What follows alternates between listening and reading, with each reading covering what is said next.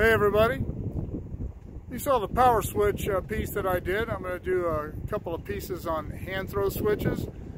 Doesn't take very long, so I'm going to put those two in the same video. I'm going to start out here at cable on the number 1 track, the hand throw switch for the cable spur. And it has a Model 10 type low electric lock. It's one of the newer ones that we use. It's not a new model. They've been around for a long time. We just haven't been using them around here all that long. And this one and this particular one here actually replaced a come out signal that used to be here. But anyhow, we'll go check out the Model 10, see how it works. Okay, here we are just south of cable where we did the power switch. This is a hand throw switch. This is the called the cable spur. I use this track to store equipment in. It's where I shot the video on the equipment segment, the track equipment that I did. Okay, the dispatcher talking to people over there on the radio. I've got tracking time on the number 1 track, and I never did mention down at cable I had foul time. This is the same day, just a few minutes later. The reason the shunt cord's laying there, I do testing here. What we have here is a hand throw switch. This switch has to be thrown by hand, and it is an electrically locked switch. And that right there is the Model 10 electric lock. These are the ones we have gone to over the last 10 years or so. They still use in some other parts of my territory. I have the SL6 high locks, and we'll see those next. But anyway, the way an electric lock works is if there are no trains on the approach either direction to this signal block where this switch is, or if there are no signals cleared, you can just walk up here, unlock this lock,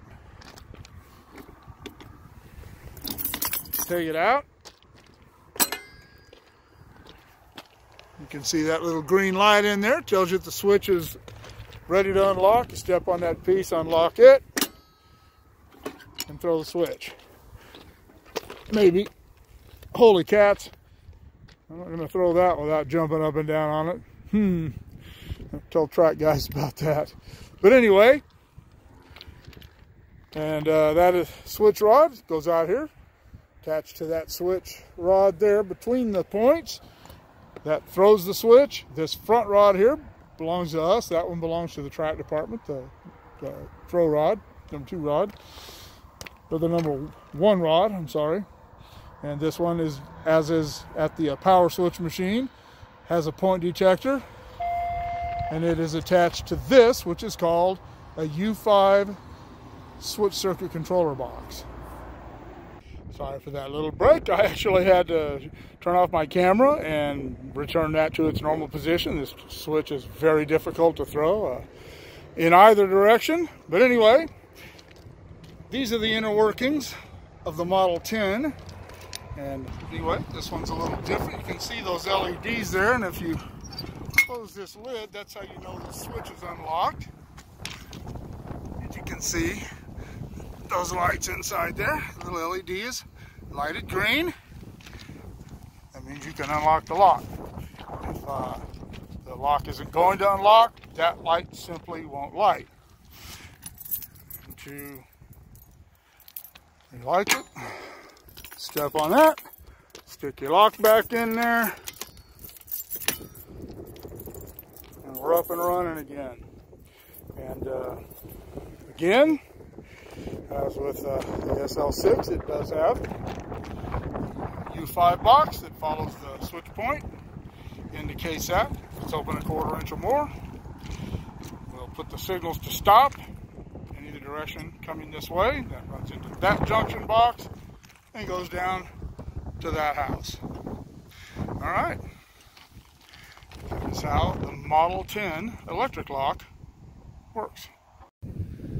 All right, so that's how the Model 10 works. Let's move on to the SL6 high lock type of electric lock down the road a ways. Hey everybody, the next segment we're going to do here is the SL6 high lock type electric locks. We're out here the other side of Mojave, and this will be the last type of switch we do. I'm also going to do a little piece on just hand throws that don't have locks. There's a derail here, and I'll go over that when I get there. And this will be the last segment. So let's get going with the SL6 high lock electric lock.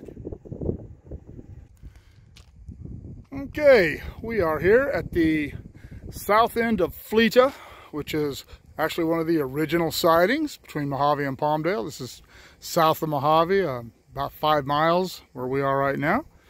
And reason we're here is the last segment I did with the electric lock at Cable, the low lock.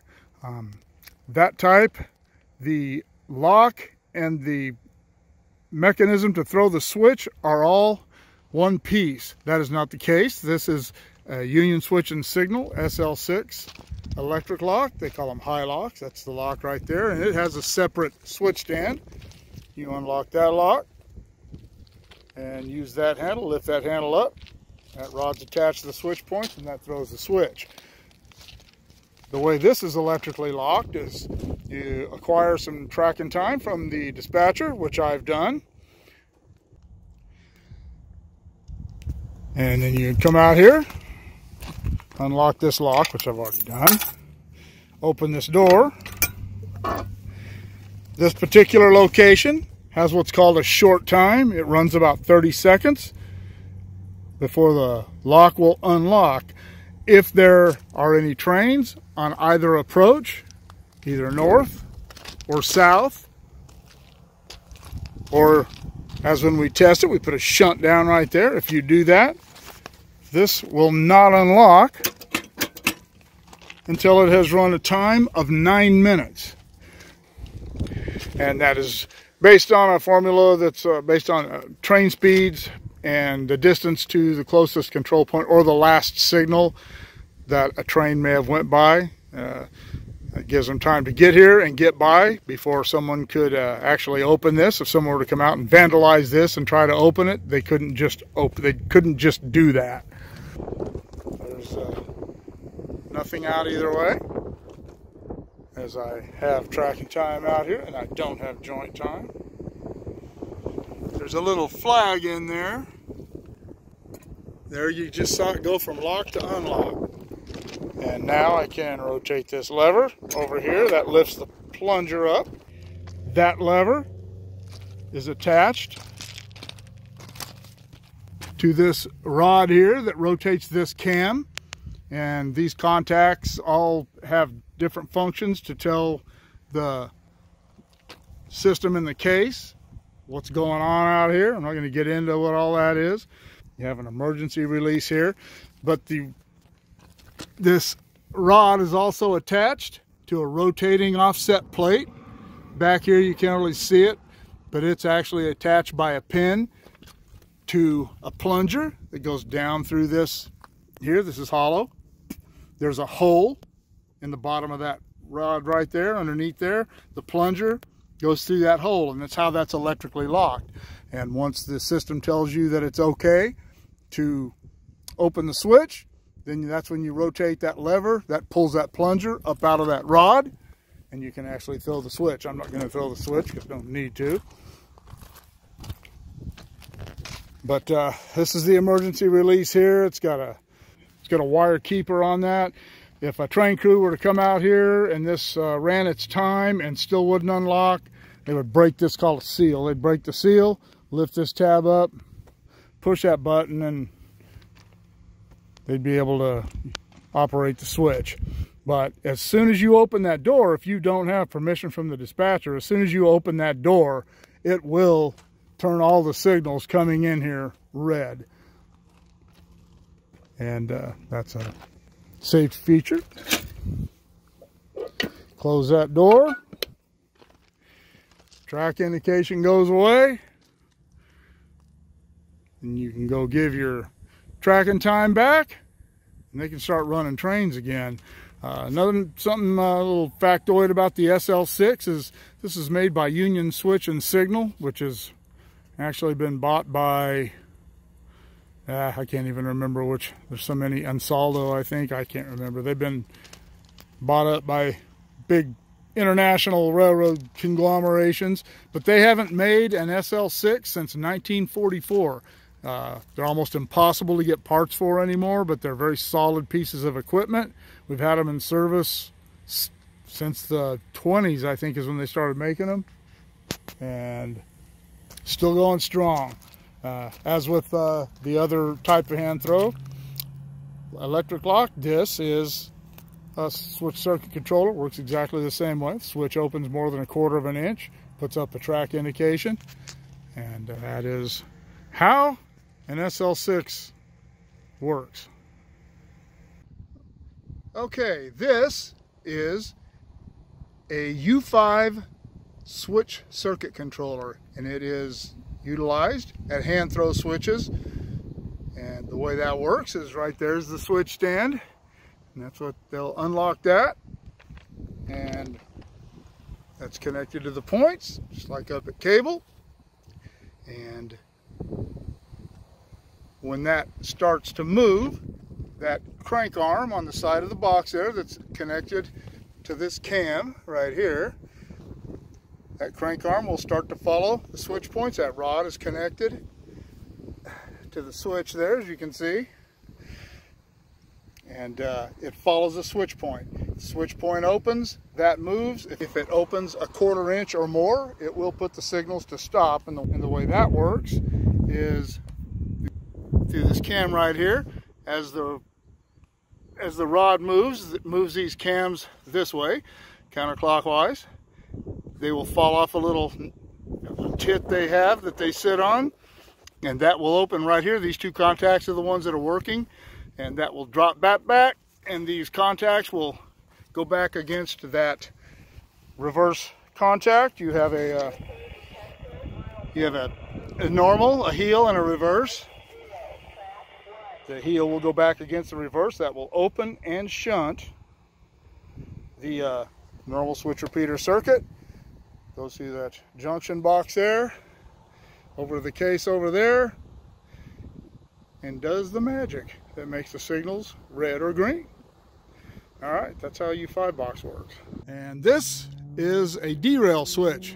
Going along the tracks, you see that big D on that target right there. That's what that means. This is a derail and the function of a derail. As you can see, this switch doesn't have 2 points. It doesn't have technically a normal or reverse. The switch is normally open, and that is the clear position. The signals will be clear coming and going out here as long as that derail is open. If that closes more than 1/2 inch, it will put up a red signal, just like opening that switch up there would do if you open it 1/4 inch. And the function of this, and the reason we have these, is if you have some cars parked in this siding and they were to get away for some reason, or if you had a train in here working and they weren't paying attention and didn't have permission to go out on the main line, and this derail switch was in its normal position as it is right now, it would derail the train, as you can see.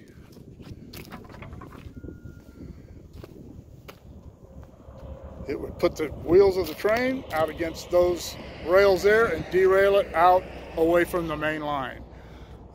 It would put up an indication at the same time, and somebody would be in trouble for not tying a train down properly or for shoving it through this derail without permission to go this far. But anyway, it doesn't have any type of electrically locking device. All you got to do is unlock that lock and throw it, and when you do, puts the indication up on the main line. But to use this switch, you would already have permission from the dispatcher to occupy the main line. All right.